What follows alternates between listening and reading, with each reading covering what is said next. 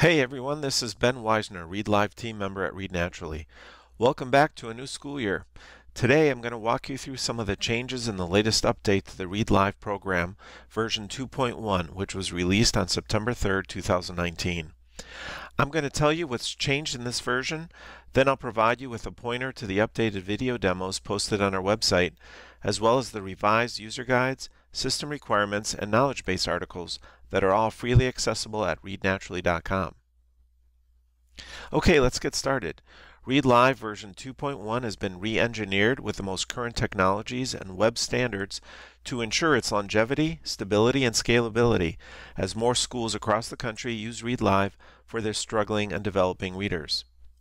What have we done in this release? Probably the most significant change was the removal of Adobe Flash from the application. Removing Flash improves Read Live's security rating and ensures Read Live won't be impacted as web browsers reduce their support of Flash Player. We've freshened up our look. We've improved navigation and responsiveness to changes in screen resolution for the staff member module. Filtering and finding information are easier than ever. Licensing is much simpler. Licenses no longer need to be distributed to staff members before being assigned to students. Roles are also simplified. We've made it even easier to add new staff members. The data entry role has gone away. Other roles like helper or school administrator have been combined or renamed. Assigning homerooms to students is much simpler. Accounts no longer need to enroll multiple staff members who aren't using Read Live just to group students into homerooms. Restricting access to only those who are working in the program helps protect student privacy.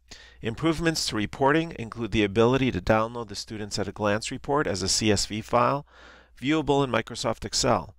Most reports and documents printed from Read Live no longer trigger browser pop-up blockers. Important information to note, most of which has been communicated over the past couple of weeks through emails and in-app messages.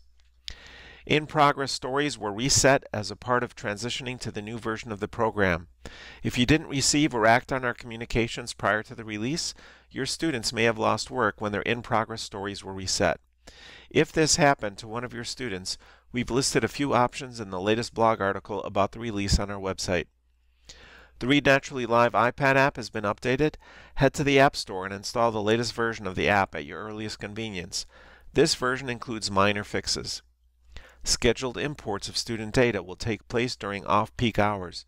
Moving intensive activities like importing to off-peak hours will improve system performance and stability for the entire community of Read Live users. The first time you log into the staff member module, you'll need to enter your account ID on the login page. After your first login, the software will once again remember your account ID. The address for the Read Live staff member module has changed. If you've set a browser bookmark to the staff member login page, you'll need to recreate it.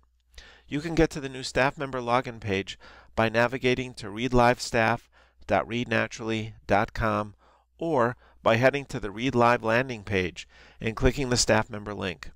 The student login page address remains unchanged. If you run into any issues, try clearing your browser's cache. That may help resolve some problems. Hopefully that gave you a helpful overview of the changes in the new Read Live update. For a quick demonstration of the updated staff member module, watch the orientation to Read Live video on our help page. A couple of other videos that may be useful right away are setting up and licensing students, and if you're an account administrator, assigning licenses to school and students. You can find all of our videos at readnaturally.com/help.